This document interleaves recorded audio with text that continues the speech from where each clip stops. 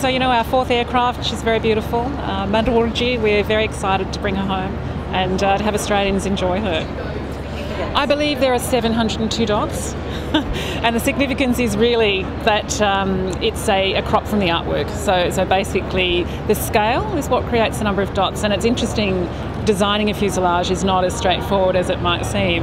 And you know, what does it look like from an air bridge? What does it look like in sky? What does it look like up close? And so scale is important, and that will determine how many dots.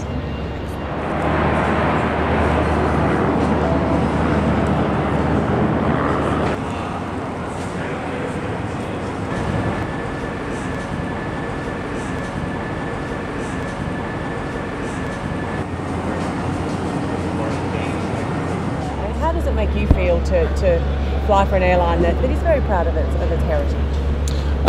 Look, it demonstrates such, you know, our values of inclusiveness and, you know, diversity, and, you know, our respect for the culture, the people. It's just a wonderful demonstration of that dedication. I think it's wonderful, and to have it appear on an aeroplane, such a terrific paint scheme, is very special. I actually found the ceremony quite moving. Having done quite a few deliveries, this one is so very special. It was just so impressive with all of the gum trees and the water from the region, all the way out here. Such a great Australian feel. It was just wonderful. You've certainly flown your fair share of aircraft. How do you think you will feel flying this baby home tomorrow? Like anything, it'll be the memories of, you know, first seeing the aeroplane, the beauty of the paint scheme, the ceremony that we've just witnessed, the people that have been involved. All of that will be, you know, part of the experience of flying the aeroplane. It'll stay with me forever. It's wonderful, just associated with the early part of this aeroplane. The design that you see before you today is based on the 2005 painting by Mr. Bedford, Medicine Pocket, and it's been adapted so beautifully for the aircraft fuselage by the team at Balarinji, working with the Bedford Trust and the National Gallery of Australia. For the first time, the iconic Qantas red tail is incorporated into the design of this special livery, altered to match the earthy tones of the original artwork.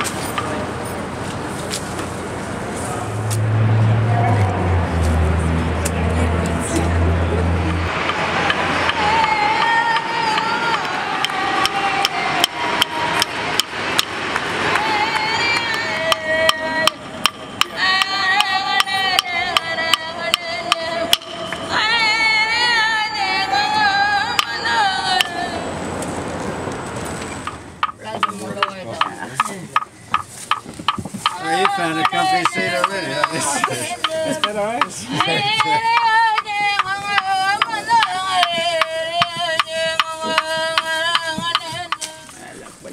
Am I doing it right, Arnie? You know, to our team and the Boeing team who work together so closely, from Qantas to the National Gallery to the Paddy Bedford estate, I mean, there are a lot of people with a lot of heart, I think, in this project. And, you know, seeing the Gidja women arrive and see the aircraft today for the first time, and the emotion that elicited in them, and then bringing the old man's hat and his clapsticks, and I think it was a really emotional day, and everyone loves the aircraft, so it was just a great day. Qantas flew our first scarves, our first silk scarves and very lightweight wool scarves in flight, and as a new business we're very grateful. And 10 years on, our art aircraft series began.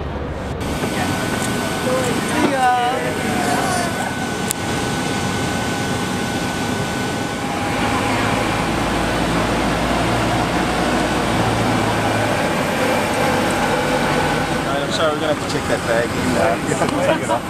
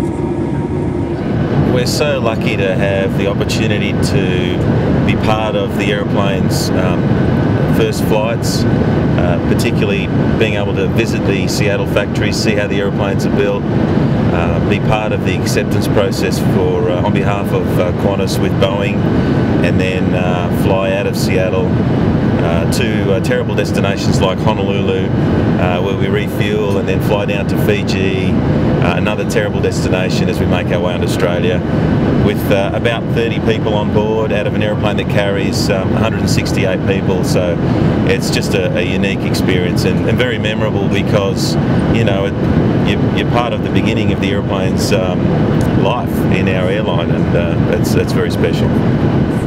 So we get to fly with Boeing and make sure that the aeroplane meets our specifications, and by the time we accept the aeroplane and sign for it and pay the bill, it's got about 5 hours of flight time on it and only about 3 landings, so it's in pristine condition, just that fantastic you know, new car smell, except magnified about 100 times, and it's just absolutely perfect.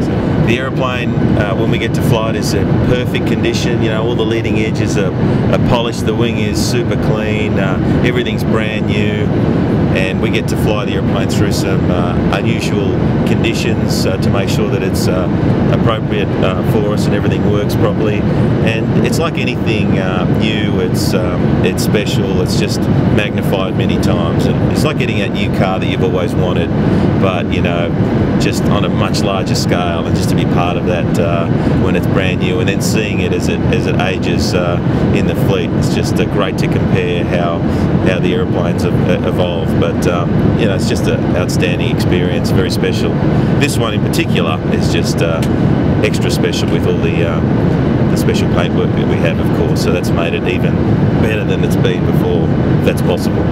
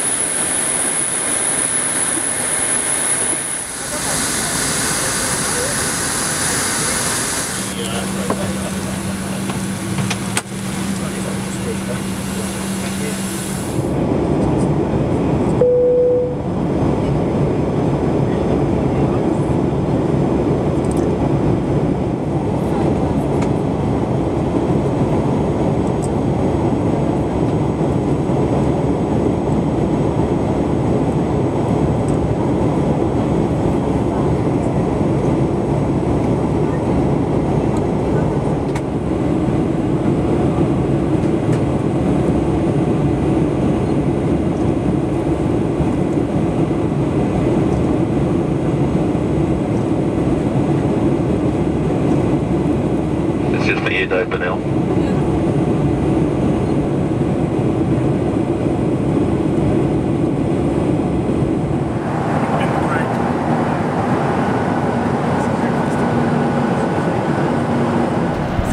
I don't know, Adam, tell us how important it is for you to, it's significant for you to be on this flight today.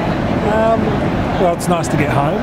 It's always nice to do it on a Qantas aircraft, but yeah, the significance of this flight's quite amazing. I actually didn't know much about Old Man before and his artwork and the stories behind his art, but after this trip I've learned quite a lot, and I'm going to make sure I get down to Melbourne and see his exhibition and get a real understanding how talented Old Man was and the stories behind his artwork, and to be involved in the ceremony with this plane has been quite amazing.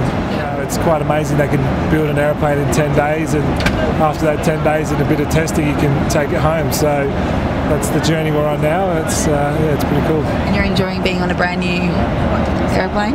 Yeah, I am. It's got that nice fresh car smell when you buy your brand new car. Yeah, it's exactly right, and it's always nice to sit at the front and get looked after. But no, it is quite an epic flight for everyone on here, and I think everyone feels pretty special to be on it.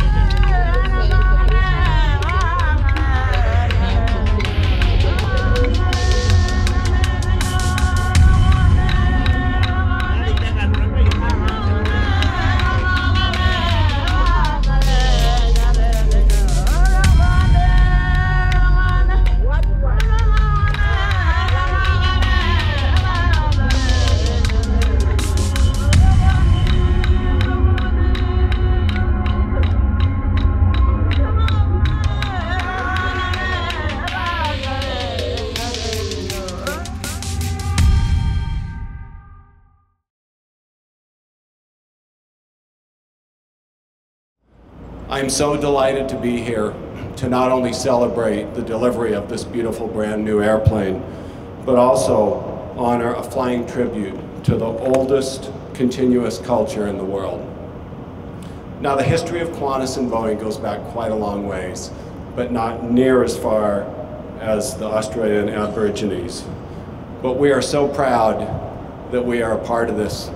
And 20 years ago today, some of you, not necessarily today, but 20 years ago, some of you may remember the first in a series of flying tributes to the Aboriginal culture. And that was a 747 Qantas airplane that was painted and delivered in 1994. So here we are, almost 2 decades later, now celebrating the 4th airplane in this series of flying art. Let's take a moment to admire Mendoowoorji, I think I said that right, this beautiful 737-800 that carries not only the essence of the Aboriginal culture, but of Western Australia. Didn't the guys do a great job?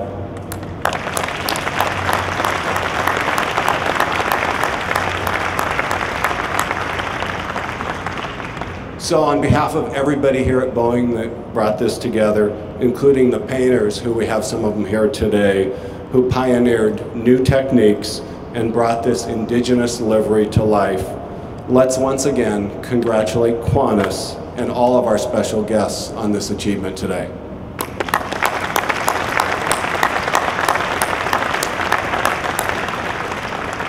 Now I'd like to invite Laura Berry, who is the head of community for Qantas, to come up and say a few things about the airline.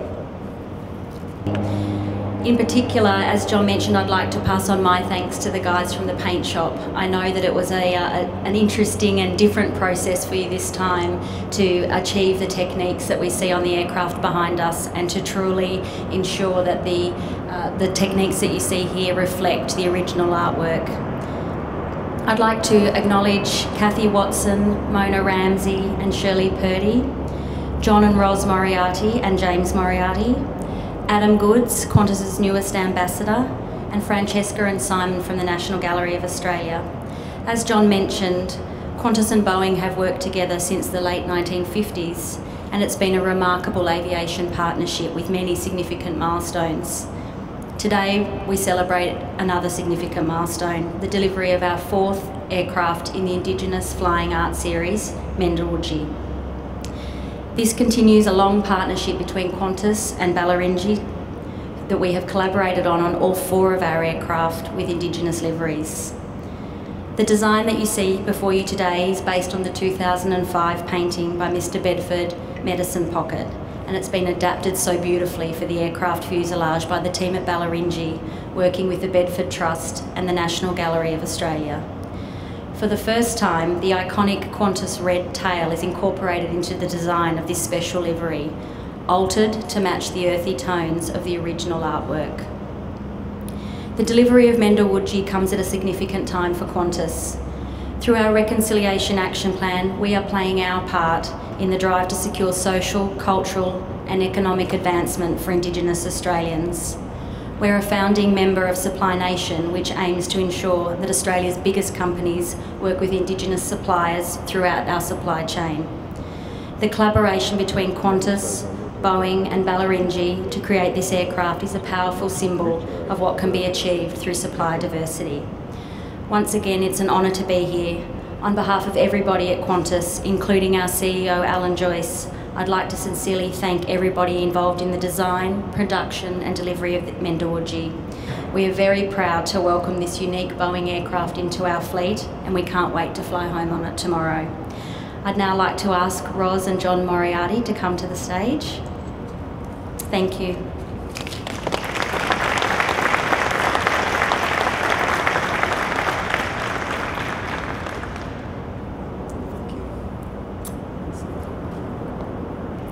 So on behalf of Balarinji, on behalf of James, John and myself, who are here to witness the launch, thank you, and particularly warmest welcome and a great honour for us to have with us the elders from Gidja in Western Australia, from the old man's country, Kathy Watson, Namajili, the old man's daughter, Mona Ramsey, Nyaru, niece, and Shirley Purdie, ceremonial Nangari from Gidja. Thank you for coming from Warmun to Kununurra to Broome to Sydney to LA and to Seattle. So it's an honour that you've included us. Thank you for our headbands. This is a very strong women's story here on Mendoowoorji, and we're grateful for you including us.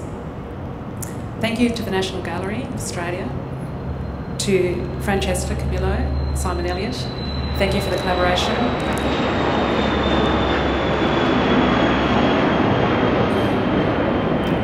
And to the Bedford estate through William Mora, representing the artists' collections here today.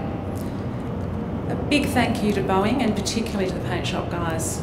So Mike Myers and Steve Hoy and your whole team. Apparently we had the A team in Hangar 5, both shifts, and I can attest to the difficult job and the difficult task that we gave you, and the willingness with which you were able to test new methods, break new ground, and create something that the Old Man's family and the National Gallery of Australia and Qantas and Boeing and Balarinji can say we are truly proud of.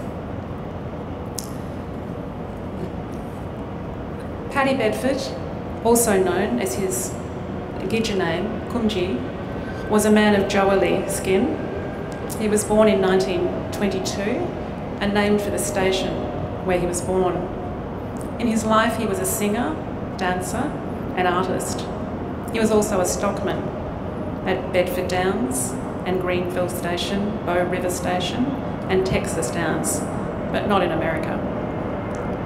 Alongside stock work, he travelled country and developed knowledge as well of traditional law and ceremony. What we see here is a very deep depiction of that meaning and his country and the sense of his spirit here. He began painting only in his early 70s. He held his first show in 1998. Every show was a sellout, whether it was to national or international audiences. All Australian museums collect his work, and most have more than one. The Quai Branly in Paris commissioned his work for their building. He had a minimalist aesthetic, and he was one of the first Kimberley painters to employ gestural imagery through the shading you see on the aircraft, that the Boeing guys had such a challenge and rose to such an occasion to depict. I'd like to support those words that Ros said, particularly about the teams here, but also about the old fellow. I'd like to say a few words. He was a great man. I'd met him on a number of occasions up there in Kununurra, where he was painting. Also travelled down to Warmun a couple of times. But that old man grew up in tough times in those early settlement days in the Kimberley area, the East Kimberleys. But he was a strong ceremonial man. He walked the land. He was a strong stockman. He was one of those fellows that kept the culture alive. And he was very strong, and of course you can see it's reflected with the three magnificent ladies we have here today that will speak on his behalf and perform on his behalf. He was a great man.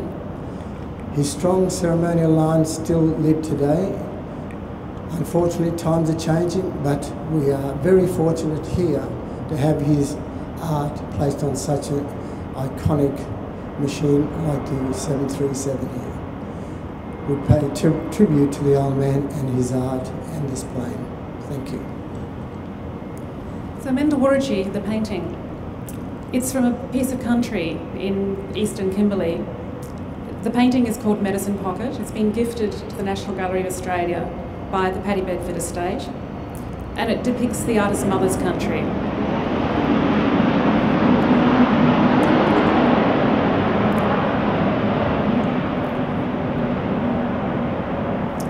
It depicts a waterhole near Dundee, near the Ord River in Western Australia, and it's a waterhole that never dries up. It's also the place of Wanangal, the crow. She was a woman who camped there during the dream time. I'd like to invite Kathy Watson, the old man's daughter, to begin our ceremony today that is such a privilege for us all to be involved in.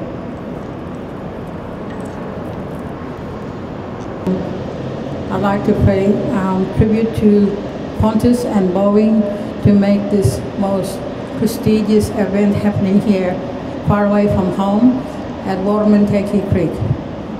I'd like to thank each and every one of you on the bottom of our heart, on behalf of my cousin sister Mona Ramsey, my niece Shirley Purdie, who it's a big travel for all of us. And often Dad used to say, I'm going to have a plane, Mendoowoorji, that's what's my bush name after my grandmother. And I said, gee whiz, Dad, you know. And yes, and also the highest and kindest tribute to William Mora. He's been a loyal and a family friend in regards to supporting Dad and the Aboriginal people paintings. I'd also like to thank Qantas and Boeing. For the first time, Dad is the first Aboriginal artist from Western Australia and the remote community Kimberleys to promote and make this thing happen proper too far away from home. And it's good to see each and every one of you sharing our culture today here. And to Adam Goods, our ambassador for Qantas, and also a great AFL player, West Coast. And yes, we always see Adam on the TV, but it was just too deadly to see him in the raw. A lot of our little guys say, you know, they got their little idols, and Adam is one of them. But to each and every one of you, us, and the first gentleman who open and welcome everybody, yes, it's an honor to share our culture far away from home. As Australian Aboriginal people, I'm sure Dad will be proudly just sipping his lemonade and is having a cigarette with the likes of Fred Murray and all the old guys who were really instrumental in having this forward. To Laura, Roz, John, and each and every one of you who has made this happen. And now I'd like to invite Adam Goods to bring up Dad's, one of his sentimental values, his cap or his hat that he used to sit and on the veranda or do his painting. He has gone over 6 years, so I bought it all the way from Broome. And to Laura Ferry, she's going to be bringing up Dad's tapping sticks. He made that and painted it and said, Mendoowoorji, keep it. So on behalf of the family and friends of our Aboriginal art in Western Australia and the Kimberleys, I thank you very much. Thank you.